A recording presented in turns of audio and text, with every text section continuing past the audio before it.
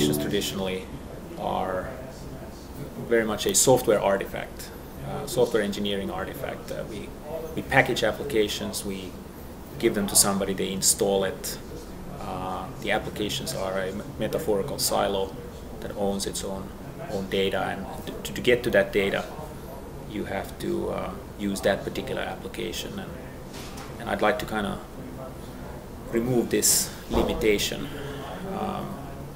All data should be shared, and the idea of silos should go away, and applications should more be a reflection of the user's intent. What does the user want to do? What does the user want to accomplish?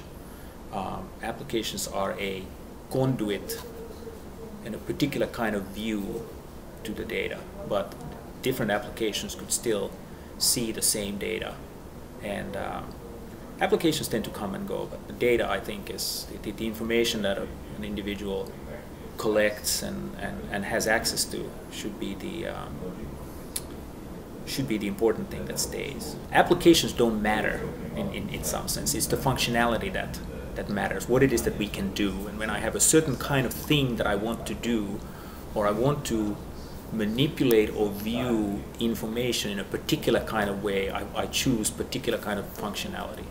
So just as an example, normally we use the calendar as a way of viewing things that have some kind of temporal extent,